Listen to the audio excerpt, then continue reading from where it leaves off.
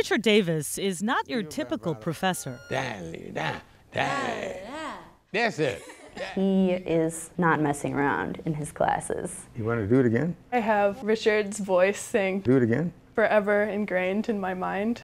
You got to crack the voice. Baby.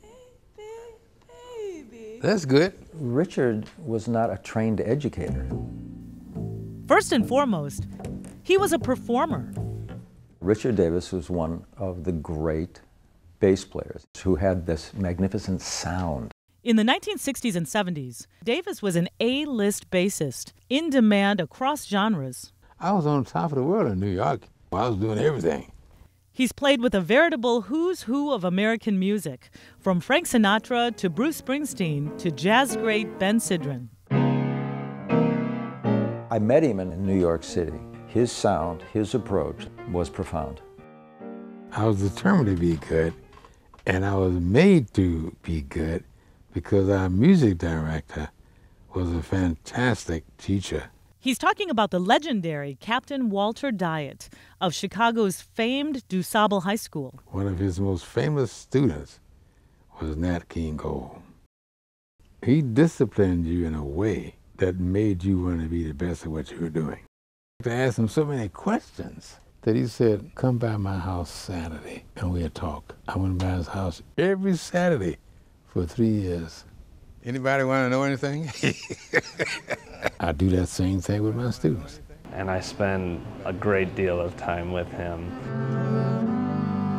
I can only look back and see what I am about today, and it always relates to what I learned from him. And when the opportunity came, Davis chose to follow in his mentor's footsteps.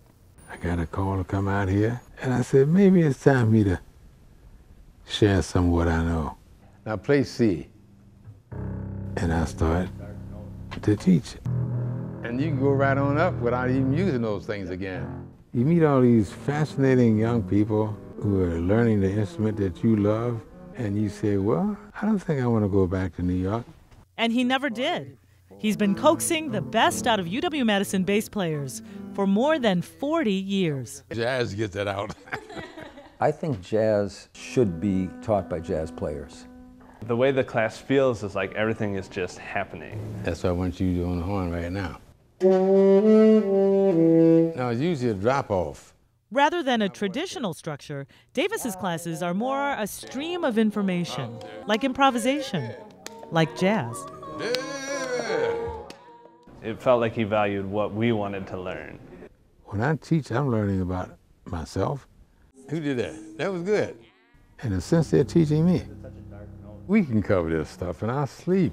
If you don't get it right away, he's willing to go, well, let's find a different solution for you. And he has to find the right trick for that person. I'm passing on everything I can think to tell them, and so much of it comes from being around Walter Diet. I think he knew every move he was making was the one that would make the student develop. And I do that today. He's always looking out for his bass players and will help us with anything in our lives. That's good. As he learned from Walter Diet, music is life. They're one and the same. One and the same. That's where I teach. I would spend time talking to students about life experiences. A lot of the stories he's told me have been stories about how to be a better person, how to deal with people. Richard wants you not only to be the best bass player that you can be, but also the best human that you can be. You have to find a way into your own mind to find your own voice, and that's what jazz is about. What's your voice? A big part of the jazz tradition is in the physical embodiment of somebody's life. For him, none of the learning that we do stops at the classroom. His lessons flow onto the campus, where he tackles issues of equality and race. He was invited to a meeting, and the issue was the retention of students of color. And that really inspired Richard. Growing up in the 1930s, Richard didn't study racial inequality. He lived it. I auditioned for symphony orchestras, and nobody accepted me because of my skin color. Well, I just told them I can play your music as well or better than you can. I knew what I wanted, and I just let those fools catch up with me. He's trying to get a point across. Music is a form of rebellion. Music is a form of social revolution. They should speak out when they see injustices done. He gets them to understand what he calls the oneness of humankind. And that's what inspires the students. And know what happens? Their whole life changes because of the bass. Perhaps the highest praise is that the same words Davis uses to describe Walter Diet are mirrored back to him by his own students. I used to call him my musical dad. He's almost like an uncle or a grandfather to me. He's my bass professor. He's my life mentor. He's the person that you go to when you got a problem.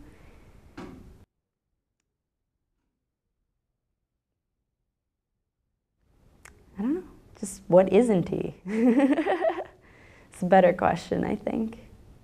He's changed my life, definitely. That kind of impact has been repeated time and again with the students who've come through here.